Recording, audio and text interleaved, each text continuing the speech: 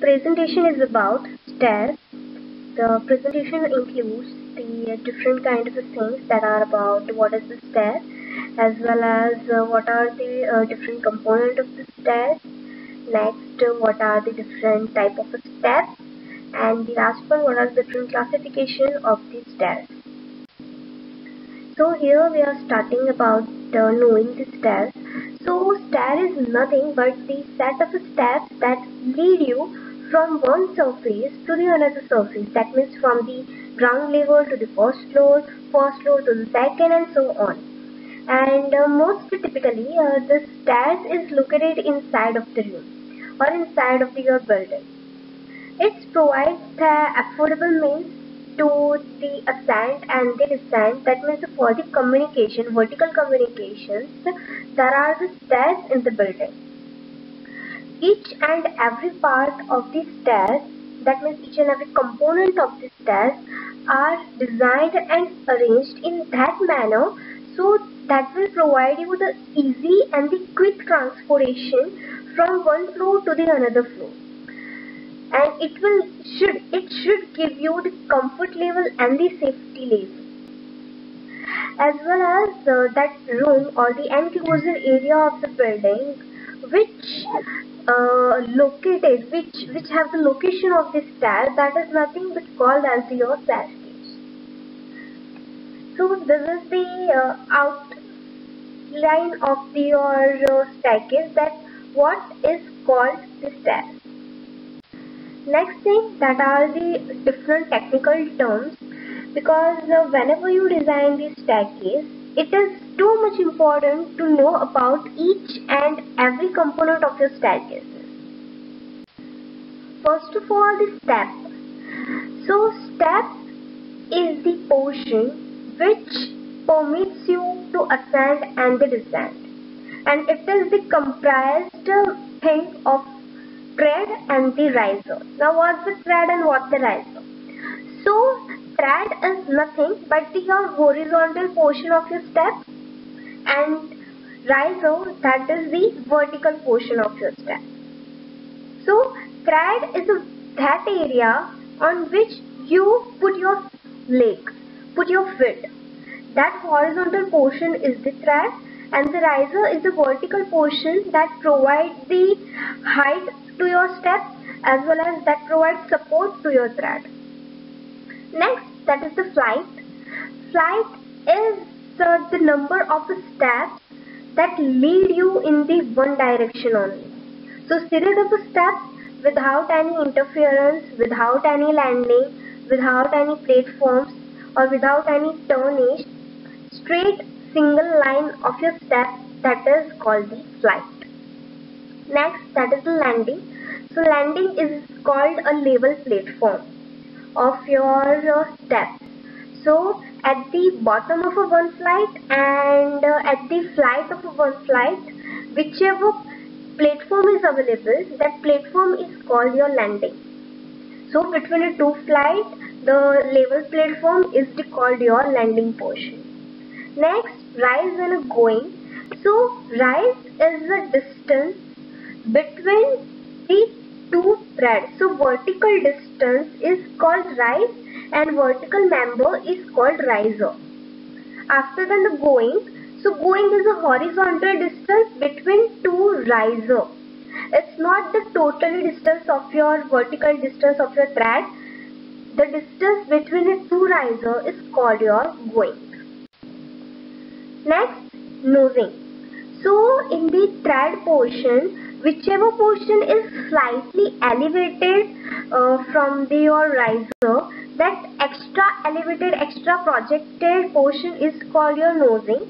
Nosing is provided for the architecture effect, and this portion is supported with molding or supported inside or beside the nosing, that is called your scotia, that improve the elevation of each and every step. Next, the line of a nosing. So connecting the straight line, that straight line is the imaginary line.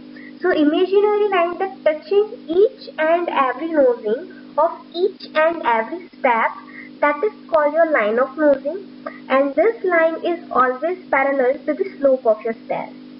Next, navel post. Navel post is the first vertical member that connected to the handrail. That member is called your navel post. That you can see in this figure, that first vertical member that is connected with the handrail, that is your navel post. After then the baluster. So number of vertical members are there which support the handrail, that is your baluster. After then balustrade. So the combined framework of the baluster and the handrail, that totally framework is called your balustrade. Next, handrail. So handrail is an inclined rail over each and every string. The string is the baluster, which provides the safety purpose. For the safety purpose, handrail is most probably provided. Next, the soffit. So soffit is nothing but the underside of the stair, that means the slope is a given, that is your soffit. Next, headroom. So headroom is the clear distance between your thread and ceiling portion, and that should be around 2.1 meter for better transportation from one floor to the another floor. Next, run. Run is the totally horizontal length of your staircase. I am using the word staircase. So in the staircase, whichever horizontal distance are there, that is called the length of your staircase, and that is your run. And run includes the landing portion also. It's not only include the steps, it also includes the landing portion. Next, waist. Waist is the thickness of your staircase which include RCC. So that portion, in the waist portion, RCC structure will be there. And the last one of the term, that is the windows. Windows are provided at the landing portion. So whenever you want to change the direction on the place of the landing, number of tapering steps are provided. So that tapering step called your windows. Next, requirement of the good stairs. So whenever you design the stairs, these are the number of things that should be followed. If it is following, then your staircase will be give the easy transportation and safe transportation, safe communication to each and every floors. So first of all, the location. So location of your staircase should be like that it will allow you to reach at that portion. That means it should be accessible, it should be convenient, and as well as well lighting. So whenever it is a well lighting, so extra lighting is not required. Just because of the natural light, natural ventilation, you can easily see the stairs. After then, the width of a stair, which should be convenient, that two persons can use that steps at one timing only. So it should be for the residential purpose where there are no so much public are there who is using the staircase. So it should be 90 centimeter, and when there is a public stair, so it should be 1.5 to 1.8 meter minimum. It is a minimum thing, you can provide more than that. After then, the length of a flight.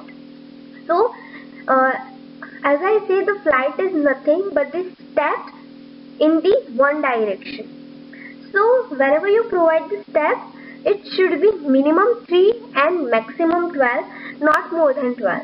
If you provide more than 12, so public have to take a step, so many steps at one period, and that is not an easy transportation.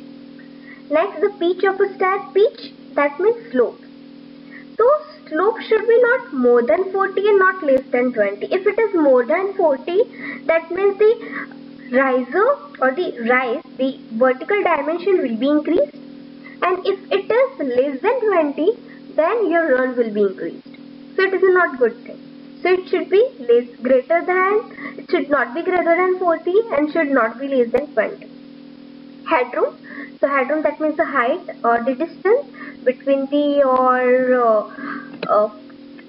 your thread to the seal, and it should not less than 2.1 to 2.3 meter.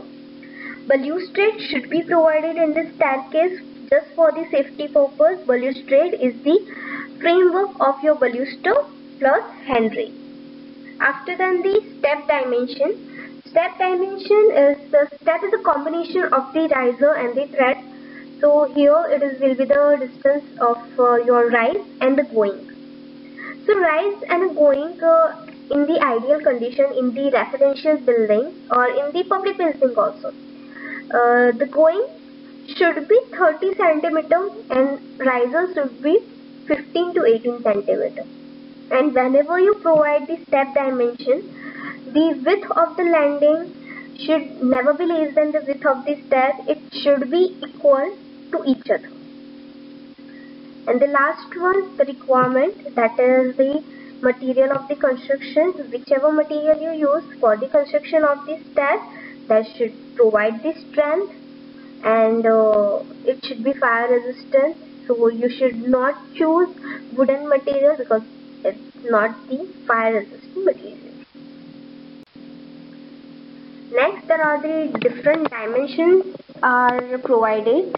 So whenever you provide the dimension of the steps, one thing you should take into your mind that riser should not be more excessive. If the riser is excessive, then the height will be the increase and you have to put much more effort for going or ascending or in the descending thing. So for the conveniency, the riser should be 15 centimeter, or the riser should be the 15, not more than that, else it will give you the more problems. That's it, nothing more than that. Different thumb rules are provided. There is a combination of the riser and a going, and by following this 4 thumb rules, different combinations of riser and goings are provided. So 3 kind of riser and going combinations are there: 15 by 28, 16 by 26, 17 by 24, and then each and every combination follow the thumb rules that are already provided in the your PPT slide. And at the ideal condition, if you see, for the residential it should be 16 by 26 centimeter, and for the hospital it should be 10 by 30 centimeter. Now type of a step. So in the staircase, different kind of steps are there. It's not like the simple stair you are looking at each and every portion. Number of designs of steps vary a lot. So first of all, the filler. Filler is ordinary steps that you see at the each and every portion, that at the residential bungalow also, or at the commercial building, public building, you will find out the filler, that is an ordinary step. That means typically in the plan, whenever you see the plan, the typically rectangular portion is your filler.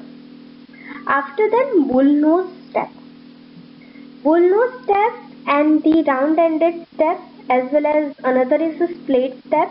These all are the steps is the first number of steps. That means at the starting of your filler, whichever the first step is there, that design is quite different than the ordinary kind of a step. So bull nose step, in which the bottom of the slide, that means the first number of the steps, that is projected little bit outside of your navel post, and it will be designed in the quadrant circle. As you can see in the figure, the upper figure as well as the figure below that, bull nose. In the bull nose, your totally the navel post is there, and around the navel post there is a quadrant circle. Okay, so that is your bull nose steps. After that, the round-ended steps, it is just like the bull nose, but it is projected lightly bit outside of your navel post, and it is not a quadrant, it is a semicircular project. So these are the filler, bull nose and the your rounded steps. Next, that is your splayed steps. So splayed steps, it is also at the beginning of the flight and at the place of the quadrant circle and the circular portion, it is quietly splayed. Splayed, that means it is slightly cut, okay, in the angular portion. So that is the splayed step. After that, the commode step. Commode step, in this the first two steps design. So in the commode steps, windows are provided, which in the commode steps, the curved thread and the curve riser is provided. So the steps, in this steps, not the outside portion or the projected portion is semicircular or the quadrant, but the totally thread and the riser is in the curved portion, that is your commode step. And the dancing step, so dancing step is kind of a windows, but also not radiated from the common center. So dancing step, that means the thread portion is not equal in total steps. It will be quietly different, but it is also different than the windows, because windows are the tapering steps which radiate from the one point only, and dancing step is also kind of a window, but it is not radiated from a common center. That is a different the specific difference between your dancing step and the window step. So these are the different classification of steps. Whenever you design the staircase, you can provide this kind of a step if you want to provide it. Okay. Now the type of stairs, which are the so many different type of stairs are there on the requirement of the use of the building, or as you can say based on the location or based on the area you have for designing the staircase. So there are the straight stairs, turning stairs, geometrical stairs, circular stairs. Geometrical and circular are the same kind of stairs. So basically, want to see the classifications of the stairs. So broadly classified, there are three kind of stairs are there: straight flight, turning stairs, and continuous stairs. Continuous stairs, you can also say the geometrical stairs.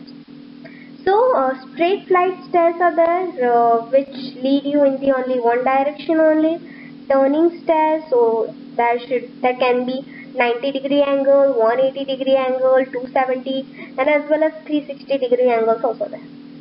And in the continuous stairs, geometrical designs are there. That is quite complicated, because whenever you design the continuous stairs or the geometrical stairs, the design of the RCC structure is quite complicated. So first, straight flight stairs. So the straight flight stairs is that kind of a stairs which lead you from one floor to the another floor in the one direction only. There is no change in the directions. So whenever your hall is too much, when there is a length provided is more than to the width, at that portion you should provide the straight stairs, because in the straight flight stairs you can also provide the landing in the straight flight also, but one thing is that it do not change the direction. So whenever there is a hall available in which the hall is a narrow and a long, at that place you should provide straight flight steps. In this image you can see that there is a staircase, that is your straight flight staircase, and also with a landing portion also. And headroom is also identified in this picture, that headroom is nothing but the portion from the your thread to the your ceiling. Okay, so that's the headroom that should be this much to the first steps to the last step. Okay, the headroom should be this much from the first step to the last step. It should not be decreased. And if you want to provide the straight flight with a landing, you can also provide it.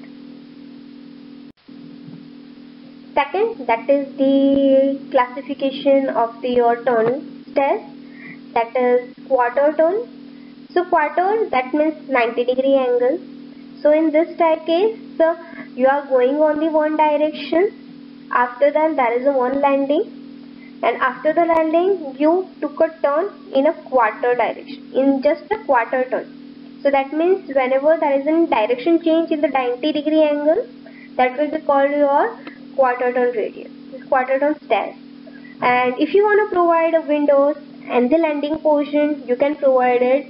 If there is a less number of area and you want to provide the windows, you can provide it. So this is your quarter turn stairs.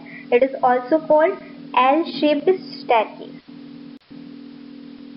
This is the figure of your quarter turn. The right side image is your quarter turn, and second, that is the totally 90-degree angles turn, and the right one, that is the left one is the 180-degree angle turn, and right one, that is the 90-degree angle turn.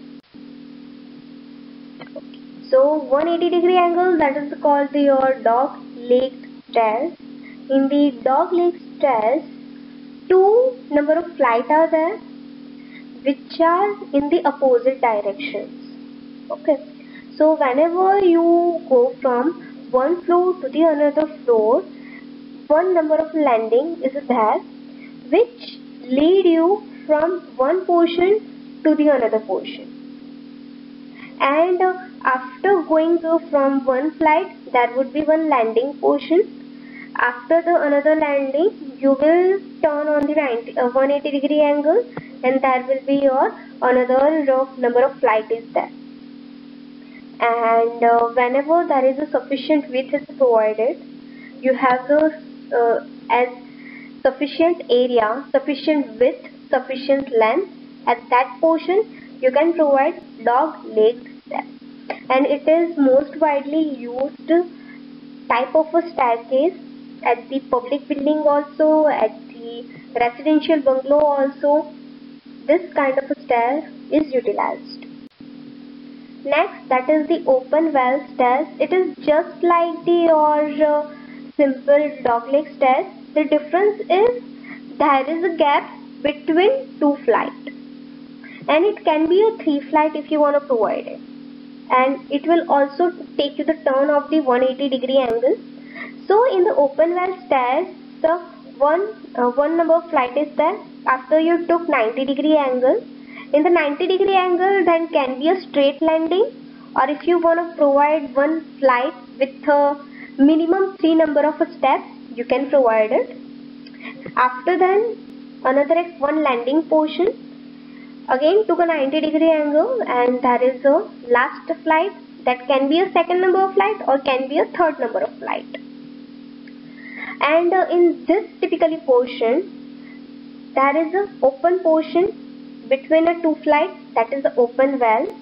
And in this open portion, if you provide a lift, you can also provide the lift in the opening well portion. This is the figure of your open well portion. As you can see in this image, no second number of tire is intermediate landing is provided, not intermediate flight is provided in the landing, just two simple flight are there. So this is your open well staircase. Next, 3/4 turn. So in this you are taking 270-degree angle turn. That is a 3/4 turn stairs. In a case of in this case also the open well is formed, but in this open well you cannot provide the lift, because for the lift no opening area will be there. And in the 3/4 turn, 4 number of different flight arcs will be there. Okay. This is the figure of your 270-degree angle turn and 4 number of your flights that can be provided. After that, bifurcated staircase. In this kind of it is a modern kind of a staircase when there is a big hall, large hall with a large area, and it is the starting portion of your building. At that portion you can provide this kind of a stair. In this stair, one wide flight in the starting portion is there, and after completion of that flight, that wide flight is subdivided into the two portions that will be opposite to each other. So that is your bifurcated stairs, and this is most widely used on the basis of the architecture purpose, architect's design. So whenever you have the wide area, at that place you can provide this kind of a stair. Next, that is the geometrical design. So first of all, circular staircase. So circular staircase, there is no kind of a naval post are there in the geometrical design. The change of the directions. Here in the circular stairs, in the geometrical stairs, no landing will be there. No such a landing. Not one landing will be there. So there are, on the place of the landing, number of windows are provided which will help you to change the direction. And whenever you design, whenever you construct this kind of a stair, much skill and much precautions should be there while you are doing the construction. So here, as you can see, that for changing the directions, number of windows are provided. That is your circular kind of your spiral stair. In the spiral stair, just one single naval post is there in the center portion, and each and every stairs, or you can say each and every windows, are connected with that naval post only, and each and every steps will be follow on that direction. So whenever you have the low traffic, that means public who use this kind of a stair is lesser, at that portion you can provide it. As well as in this construction, RCC and steel or the stone can be used, and construction is quite difficult, and it will not give you that much kind of easy transportation. But as you want to provide the architects or the beautiful concept, the eye-catching concept, at that thing you can provide the spiral stairs. So this is the image of the spiral stairs, and it will rotate on the 360-degree angles, and it is connected to the one single naval post. Next, that is the helical stairs. Helical will lead you to the only 180-degree angle, and helical is also the kind of different geometrical stairs. It looks very fine, but the structural design and the construction is very much complicated. And whenever you design this kind of a stair with RCC work, so many large quantity of steel is required, and that will lead you to the more construction cost as well as the more time consuming also. So these are the number of stairs, different classification of stairs that we are going to that we have studied.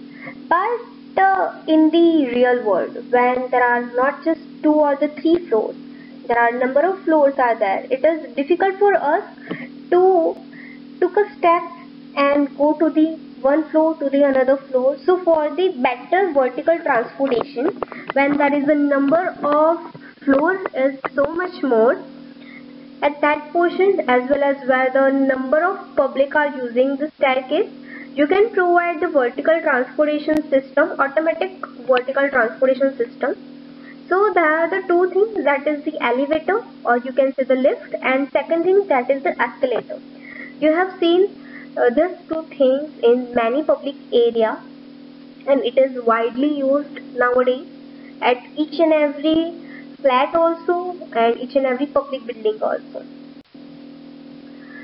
So first of all, elevator or the lift. So it is nothing but to move from one floor to another floor with too much easy conveniently. These lifts or the elevators are the provided. People will move easily as a passenger from one floor to the another floor, and when people are using the elevator, then it is called the passenger elevator. And if material is used for the transportation by the elevator, then it is called your freight elevator. And where there is a where there is a very tall building, number of elevators are provided, not only single one elevator, but 2 to 3 or 4 number of elevators can be provided. And it took the major portion of the building plan, because there should be the portion of the lift as well as for their machinery purpose another room is also required. So this is the images of the elevators that is used for the transportation from one floor to the another floor in tall buildings. Escalators. So escalators, that is the power driven escalator. So stair that is automatically will lead you from the one floor to the another floor. You just have to keep a one step on the escalator, that's it.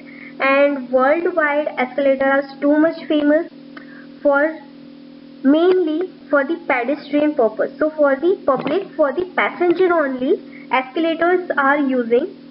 So that is the basically escalator.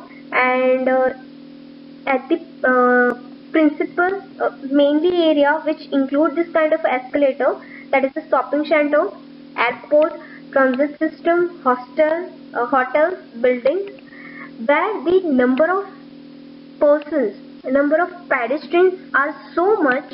At that portion you can provide the escalator, that is the continuous moving stairs in a one direction only. And escalator will never take landing portion or never take a turning. It is only on the one direction only. It will not take a U-turn, or it will not give you the 90-degree angle. There will be only continuous one-way movement only. So these are the escalators, and it will lead you from one floor to the another floor, but just in the one direction, not in the another direction. So here this is all about the stairs, how many different number of stairs are there, as well as how many different classification of the steps, at which portion, which kind of a stair you should use. I hope you will get to know about that what is the stair, and do the more work that at which portion, which type of staircase is utilized. Just do the study. Okay, thank you so much.